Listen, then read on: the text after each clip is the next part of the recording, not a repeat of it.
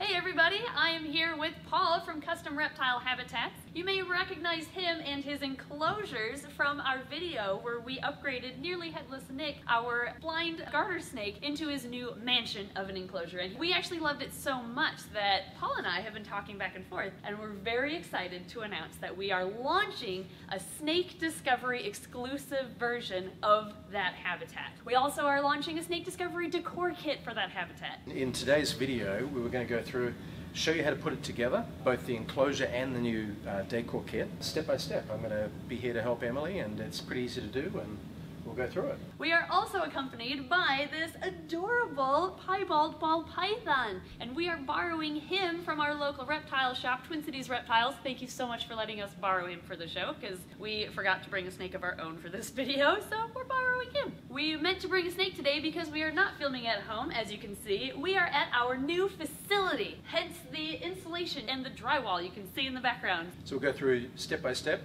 showing you how to put the enclosure together, the decor kit. Yep. It's pretty easy to do, but you want some help? No, I got this. Go sure? away. Yeah, I got this.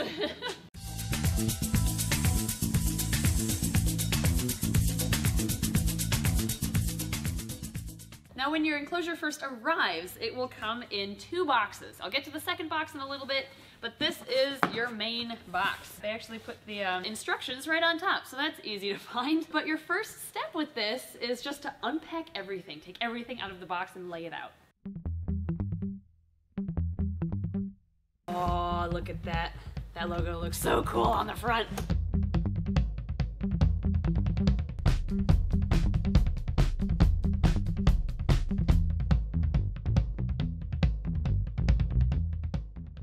So this is everything that the kit comes with, and let's go through it all together. This is the back of the enclosure, the front of the enclosure, the top, the screen top, and this is a 50% screen, although it can also come in a larger 100% screen for more ventilation, and that's the style we would recommend for drier species of reptiles, like, say, your bearded dragon. Next we have your sides on the left and right, and then these 2 panels on the end here are your base, and it comes with a double base for extra support. For the smaller things, you have your tracks for each of the 4 sides. It also comes with silicone, along with a gasket to seal all of the gaps in the panels. Next, you have your handles for the door and your weather stripping to help seal the gap in between the 2 glass doors. And finally, of course, you have your lock.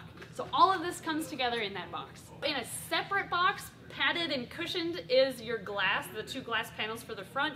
That is in a separate box though, and we'll get to that in a little bit. Step 2 requires a hard surface, so you might want to do this on the floor. But basically what we have here is the back of the enclosure laying flat on the floor, and we are going to be putting in the uprights in each corner. But before you put these into place, you want to make sure you have this in the right orientation. So that it's not upside down, make sure you know in which direction this flag is pointed, because you want this to be that way, not upside down. Not that it's the end of the world, but that would get annoying if it was upside down. For the uprights, just make sure that the tracks are facing inside of the enclosure, of course. It doesn't matter which direction they go on, but once you have it oriented in the right way, kind of snug them into place. And then you're gonna want a rubber mallet, or you could take a piece of wood with a hammer just to protect it, but you don't want to take a hammer to this because you might scratch it, but we're just gonna hit them in place. And these are meant to go in once, so make sure you have them in the right direction, because you're not going to be able to take these out it can be done, but it's tough.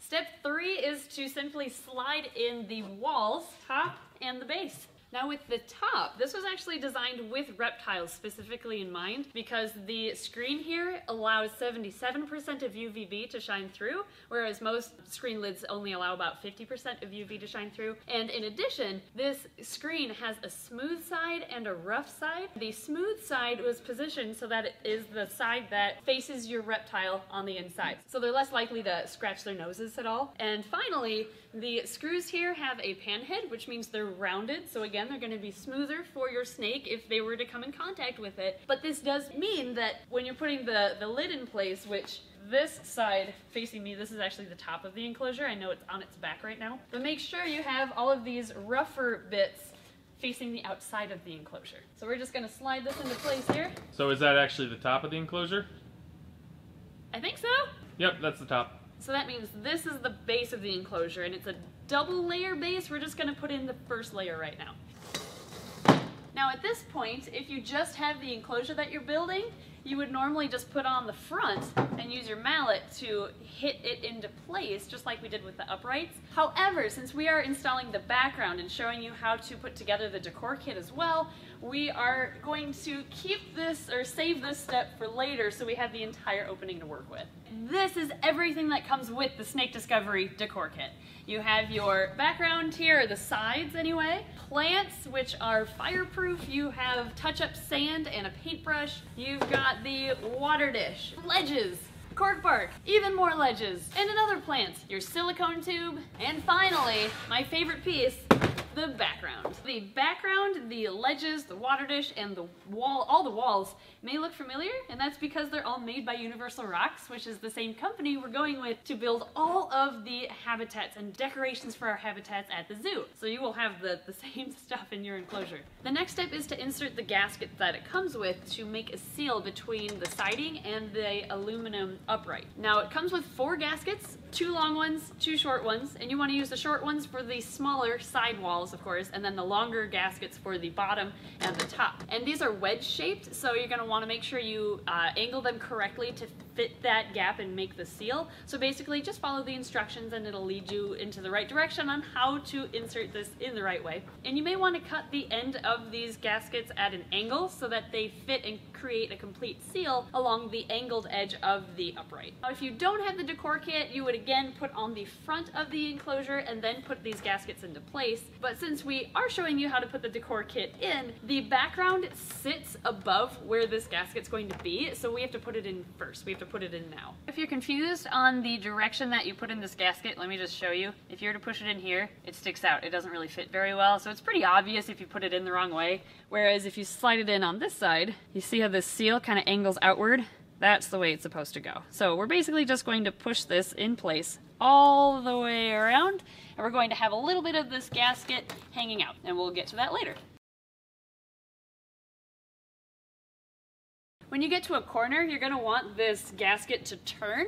So in order for it to turn at a sharper angle, just cut a little notch in the side. Now it kind of overlaps on itself.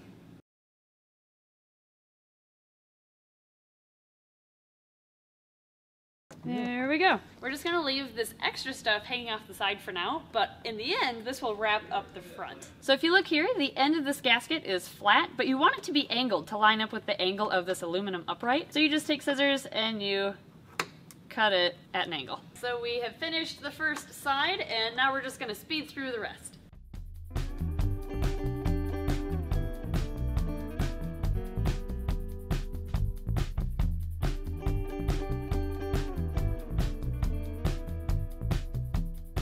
Okay, all the gaskets are in, and now we're ready for our background. For this bit, you want the enclosure laying on its back again, which is why we've reoriented it again. And we're going to take this silicone that comes with the kit. You will need to provide your own gun, of course, but you take the silicone, and you want to create an outline around the edge of this back panel, minus about an inch away from the aluminum frame. You don't want to skimp out on this, because you really want to make sure that background is going to sit in place. And for good measure, just add an X of it on the back too. Now if you look at the background, you can kind of see where it comes out.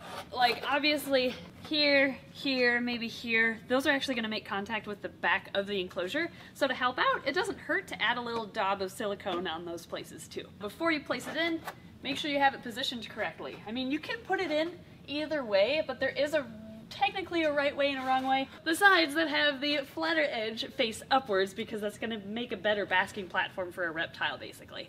Okay, so we'll add bits of silicone. Wonder if I can make one as a poop. We're going to set it in like this. Look at that. Beautiful. Now if you look, it does bow up a little bit on the edges, so now is the time where you want to weigh down this background to press it into place while the silicone starts to set. So we need something heavy. What do we have heavy in the shop? We have cinder blocks back there. Oh yeah, they just brought those in for the bathroom remodel. That might be a little too heavy. Yeah, it might be a little too heavy. How about paint cans? Ooh, paint will work. You want this to set for about 4 hours or so, overnight if you can. So it is kind of a step-by-step process while you wait for the silicone to dry or to cure. But remember, you're only going to be building this once and it'll last forever. So we're going to come back in about 4 hours and we're going to continue with this build. Now that the silicone has set, we are going to move the gaskets inside of the tank. And the next step is putting the front on, which is another thing you want to do on the floor. Now you need your rubber mallet again so that you can tap the corners into place so that the frame is set. So hand me my mighty mallet. For this part, you're going to want to kind of rotate around the corners. You don't want to push one all the way in because it'll offset the rest of the front. So we're just going to do a bit at a time. Make sure that the side is going into the groove, of course.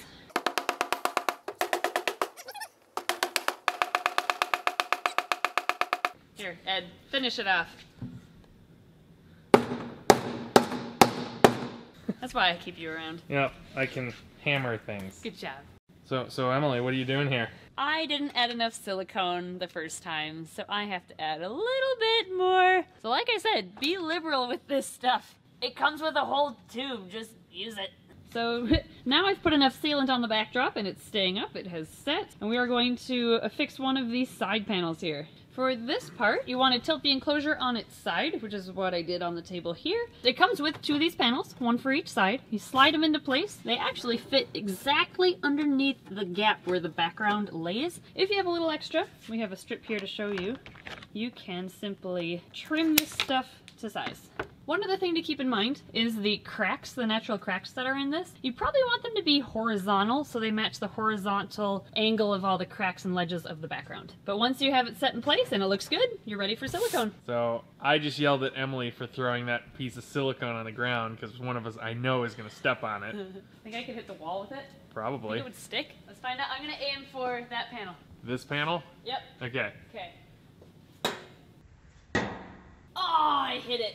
I see it. You hit the... Oh, there it is. Oh, no, I didn't. Never mind. There it is. It's like a booger. It's going to be part of our building now, forever. Yep, I'm yep. leaving it there. All right. The silicone is, of course, going to go behind this panel and add a lot of it. Add it to the aluminum trim. Add all the way around. And we're going to sneak it back here, too. We want it to be really snug because we're going to be attaching ledges to this side. There we go. Set it in place. And weigh it down. Let it set, just like the backdrop. So the ledge, the exciting part. I love adding these ledges. I've never done it before, but I still love it. You're going to add silicone all around the outside.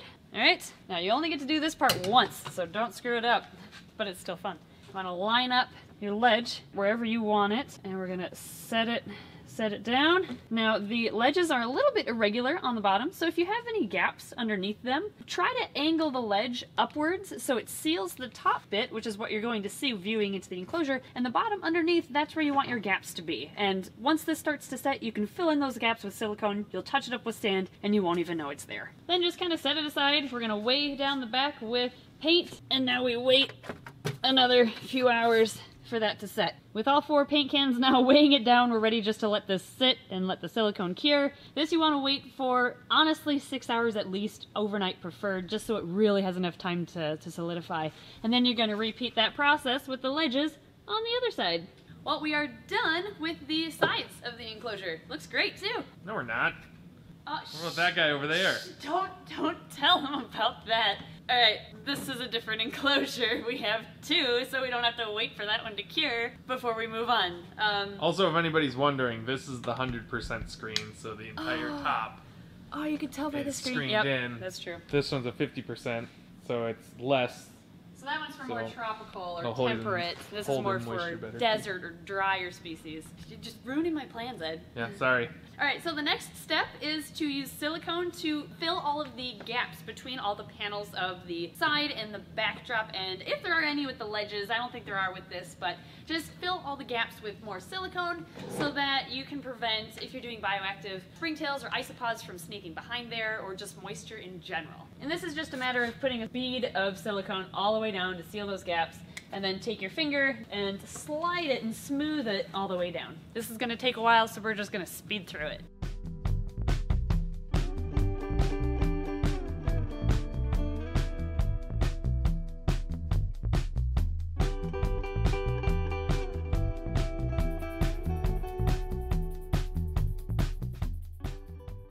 Now this part doesn't have to look perfect, by the way. You just need it to be functionally perfect. So just fill the gap with the silicone. We're gonna hide all this with sand in the next step.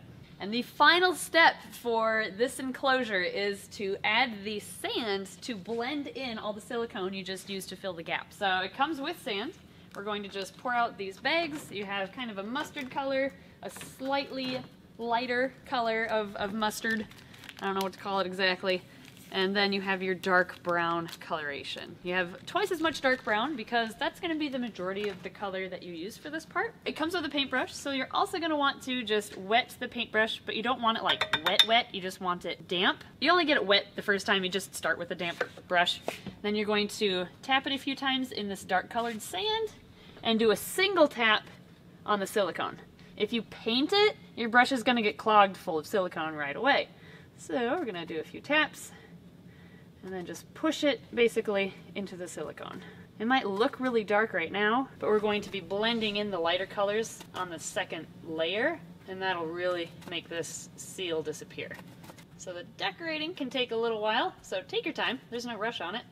I feel like Bob Ross right now. Just a happy little ledge. Those mistakes have become birds. Make a happy little seal. If your silicone got too tacky by the time you start this, you can just add a little bit more silicone on top for it to stick a little bit better. Once you have your layer of that dark brown on, that's when you get to blend it with these mustard yellows. And you can have it kind of wrap on the side a little bit to try to hide it. Now this is my first time doing it, so give me some slack, guys. This is my practice round for when we do this for all of our enclosures in the zoo.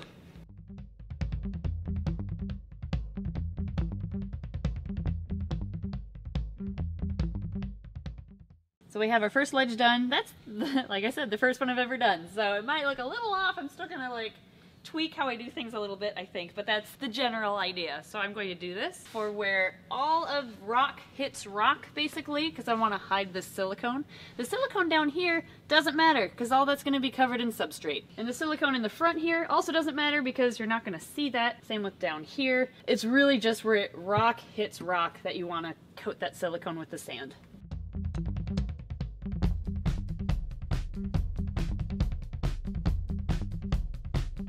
Now that the silicone is all cured and the sand and all the touch-up details are done, we are going to turn this around. And this is a cool feature too, guys. We're going to flip it over. The base here is actually a 2-layer base, so that if you have bioactive substrate, which gets really heavy, especially the amount that you might want for this enclosure, since it's equivalent to about 80 gallons, the second layer of the base will help support all of that weight. So that's why it comes with 2 of these. This one, you're just going to silicone straight to the aluminum frame down here. And for this, you're going to use the tube of silicone that comes with the enclosure. Now, this means that if you get the decor kit as well, you'll have 2 tubes of silicone, but you'll probably go through all of it.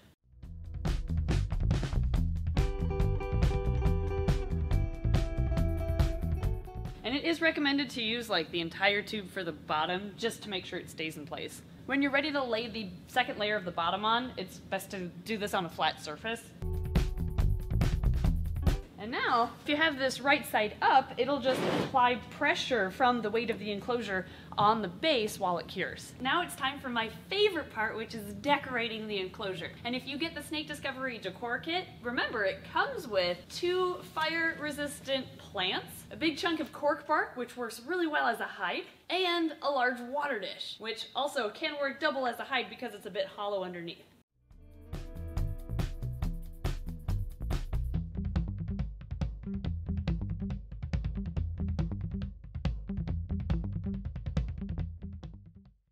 Now we're going to slide the glass doors into their tracks and just pop them into place. And now is the time where you take the weather stripping and you can attach it here in between the 2 layers of glass if you're using this for like a small species of snake that may be able to squeeze through there, like our garter snake was able to because he was so little, so that's why it comes with it. And now you would also install your lock, and then you are good to go. But for the sake of today's video, we are going to take the glass off so that there isn't a glare against the camera. So if you don't see this glass in the rest of the video, that's why.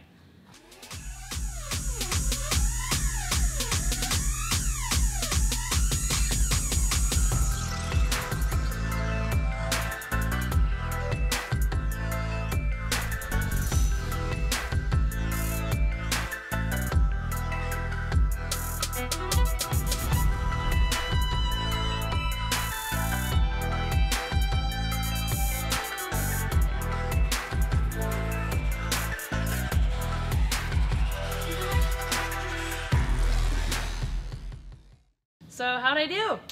Not too bad. I Sweet. think that looks excellent. Thank you. And as you can see, he's enjoying his new habitat already. Oh look, he's already climbing. He hasn't been in there more than 10 minutes. Well, give him places to climb, enrichment, things to rub against and climb. You're going to find they're going to use every inch of that enclosure. That's like, we did not put him there, guys. He went up there on his own. He is already using the ledges. That is awesome. So we, unfortunately though, have to bring that piebald ball python back to Twin Cities Reptiles because they're gonna close in about 15 minutes and it takes 16 minutes to get there. So Ed is gonna grab him and put him back and then we're gonna finish up with the video. I was surprised at how easy it was to put together. It's like bing bang boom, there's a nice step-by-step guide and then we were done. That's the first time you've done this. It looks amazing. The thing that I really like about these kits is it's predictable. You know, a lot of folks will go out and do backgrounds. Some people have been doing backgrounds for years and they look amazing, but it's a bit of an art. Sometimes it's great, sometimes it might not. Right. This way, it's always going to look the same. You can custom, of course, but the result is going to look just like that. So you're not like fiddling with where to put rocks and all that. You have the background ready to go. You just slap it in place. Yep. You have your sides. You can though change where the side ledges go. Of like course. you don't have to copy the design we did in this enclosure. You can move them around however you want. Right. So there you have it. That's how you build the Snake Discovery exclusive habitat from Custom Reptile Habitats. And if you're looking for a way to hide the lights in this enclosure, you can get a hood for it. There is a built-in hydrometer and thermometer in here, and you take the probe and put it on like the cooler end of your enclosure just to monitor what your ambient temperature is. And yes, for those of you wondering, you can switch it from Celsius to Fahrenheit with just a button. We will have links to all of this, by the way, the Snake Discovery enclosure, decor kit, and the hood, all in the description below. So how about for those who already have an existing tank and they don't necessarily want a brand new enclosure? Well, this decor kit we pretty much put together for this size enclosure. If you have an existing 40-gallon tank or something like that, that's what pretty I'm thinking, common, a 40. glass tank, we've got a kit that we're putting together for that. Oh, and we're going perfect. to be able to show you real soon on how to do that. Oh, right. We could do another video showing how to convert a tank to something similar using the decor in the background and all of that. Right. Okay, well, we'll do that too. We'll make another video showing how to convert your existing tank in case you're not ready for a full setup like this, even though you can't get much better than this, honestly. Although I should mention, the Snake Discovery one will also come in a black trim in case you're not a fan of the green. But there's lots of options on the website, and we'll show you how to convert your existing tank over in a following video. For those of you who are interested in this habitat that just launched, we're so excited, or if you're interested in the habitat and the decor kit, all of this together, we will have links to all of those in the description below. So we would like to thank our Patreon backers for watching today's video and everybody for watching as well. And I'd like to thank Paul for coming here today and helping us out with all of this and helping with the launch of this product. Paul is also the one who is helping consult us build all of the enclosures in our zoo. So we are so lucky to have him and all of his knowledge and expertise. We'd have no idea what we're doing with these zoo enclosures if it weren't for you. So thank you so much. You're very welcome. We'd also like to thank Twin Cities Reptiles for letting us borrow their beautiful piebald ball python that they had available. They have all sorts of morphs available too, in case anyone's interested. And finally, for those of you who are still watching, we are going to be giving away one of these units fully loaded. Actually, we're gonna give away this one that I just built. You can have the enclosure I put together. We're gonna do a competition of sorts. You can get it for free. I don't know exactly what the rules are gonna be. Just somebody who's watching this video, you're gonna own this someday. The competition will probably have to do with our grand opening here at the facility, and we'll give you more details in a future video when we've kind of nailed those all down. So thank you everybody again for watching, and we'll see you next time.